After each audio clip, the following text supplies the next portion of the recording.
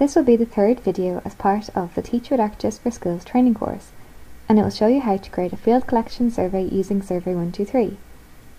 Today we will create a school transport survey using Survey123, and the training will be broken up into two parts: setting up your Survey123 and filling in the survey, analysing your results in Survey123, and viewing the survey and other data on a web map. The first thing we'll do is go to Survey123 for ArcGIS in our browser and click Sign In. Sign in,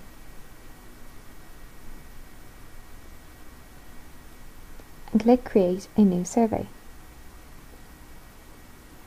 Use the web designer. Call your survey School Transport Survey and give it the tags Teach with ArcGIS and click Create. When you see this screen, you'll be able to start building your survey. But first of all, we're going to add a description for our survey.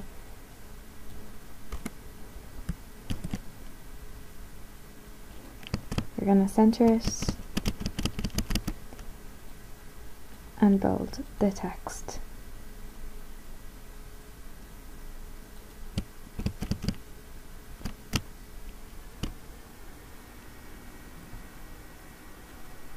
And we're going to change the size of the text from small to normal, and we can just backspace this and looking how it looks on the screen all the time. Our first question will be single line text, and we'll call it School Name. We'll call it School Name and say this is a required question and click Save. The next question, we click Add, click Single Choice, and give it the label, Are you a staff or a student? We then offer the two choices for teacher or student, and click the minus arrow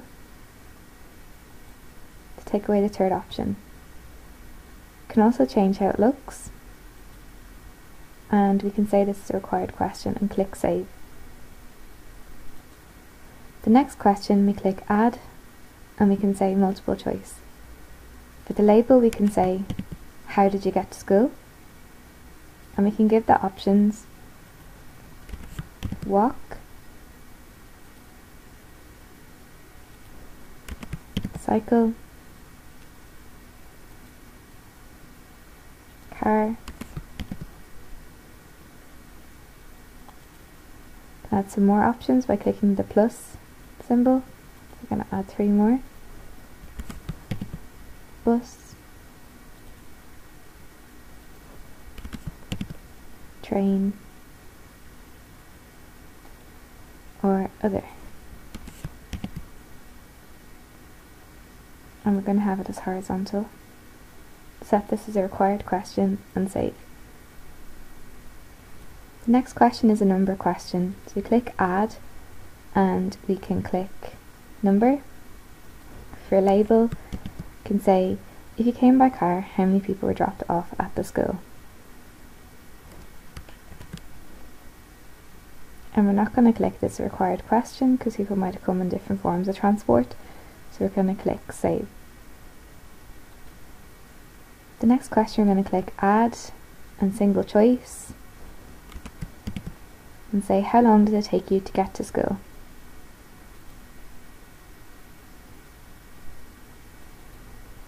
I just clicked Save there. You can click Save as you go along or at the end, depending on how you feel when you're creating the survey. So less than 5 minutes, less than 15 minutes, less than 30 minutes. Add another option. Less than 1 hour and 1 more for more than 1 hour. And click horizontal, compact, and this is a required question and click Save. Next you click Add and single choice again. Type in, could your commute be improved? Type in yes or no and click minus to take away the other option, and click this required question and save. Next click Add and multi-line text and put in, if yes, explain. And this, don't tick the box for this is a required question because it's only if you say yes, and click Save. Next click Add and click GeoPoint to add your map question and put in, mark on the map where you come from, and you can use the default map to select from, which is imagery with labels. So I like imagery with labels, and you can put a default location in or just click Save. And this is a required question, and save again. When your survey is built, you can click Publish and click OK and Publish. When your survey is published, click OK and click Collaborate. Here is where you'll find a link to your survey, and you can copy the URL, you can show it in the QR code or open the survey in a new tab, and you can decide who gets to see your survey. Everyone, members of your organisation, like your school, or following groups if you had some set up.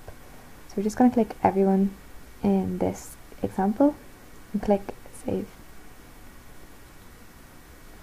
Once your survey is saved, we can just click Analyze and see that we've no surveys completed yet. So we can go back to Collaborate and we can see the survey that we've just created and all our questions. So next thing we'll do is we can fill in some surveys to do some analysis, or at least show how to do some analysis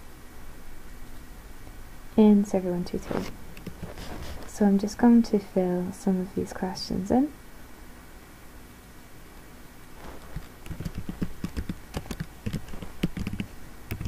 Show you how simple it is to fill in a survey in Survey123.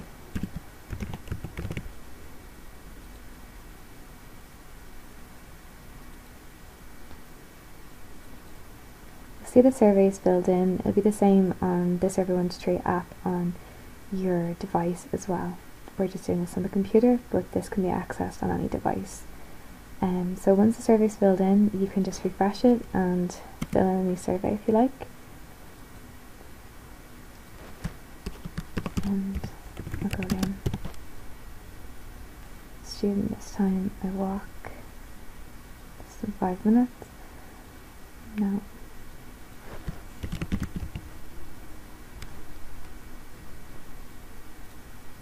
Putting some locations. You can zoom in and out on the map as well and click Submit. Next we can go back up to our survey and we can click Analyze, and you'll see automatically the results from our surveys that we've just filled in, the 2 surveys. Now if we had more surveys, we would get more information from these and it will all be broken down in this Analysis tab. This moves us on to part 2 of this lesson on Survey123. So we filled in some surveys after filling in the survey or creating the survey. We've analysed our results, and next we want to go to data to see our points on the map. So we see the table of information, School A, School B, that we've just filled in, and we have the information. We can also click on either point on the map to see the information about each survey and how many surveys are filled in. We can also click on our layers and our base map to change the base map. So OpenStreetMap is generally a good one.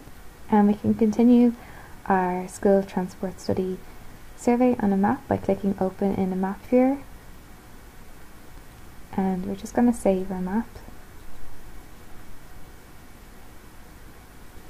Give it the title, School Transport Study, and Teach with GIS for the tags, and save our map.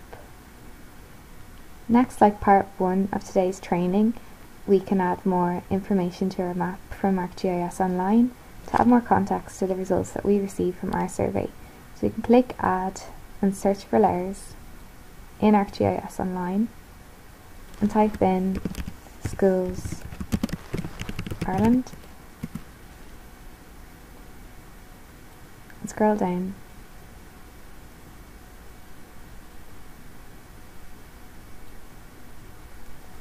And you can see that there's post-primary schools and primary schools available to us in ArcGIS Online. You can also zoom in an area where I know one of the surveys was filled in, and you can see the location of our survey, the information as of 5 minutes the student's happy with their commute, and you can see the primary schools and the secondary schools that are around Navan for the student to go to. And you can also turn off your primary schools and your post-primary schools. You could then delve a bit deeper if you wanted and search for layers in ArcGIS Online. So we could search for population in Ireland and see if population has an impact on the school transport study in the given households across small areas, electoral divisions. We could also search for roads Ireland, and we could see all the different roads that go in and out of Navan or our different towns. We could also search for bus stops to see if there's enough public transport if traffic is very bad. And you can see that the National Transport Authority has a public transport layer that we could add onto the map. Any sources really that come from GeoHive you can add in. They're from a range of different organisations and they're very reliable sources of data. So this one you can see the Dublin Bus, Bus Éireann, the Nightlink, the Lewis and Irish Rail services. And you could go through this with your students to see if there is an issue in certain towns with their commute to school or transport study. You could go and see why this is. Is it just to do with population or not enough services, and so on. But really, you can follow the exact same steps as we've done today to create a Survey123 for whatever topic that you're working on. You could also click Add, search for layers in My Content, and you can search by the tag OSI, and note that all the ArcGIS for Schools accounts have access to the OSI Map Genie web services for Ireland for discovery maps, historical maps, and so on. So you can scroll and add them to the map.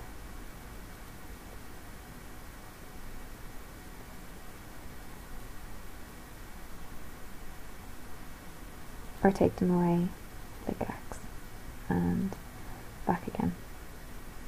And click Save to save your map.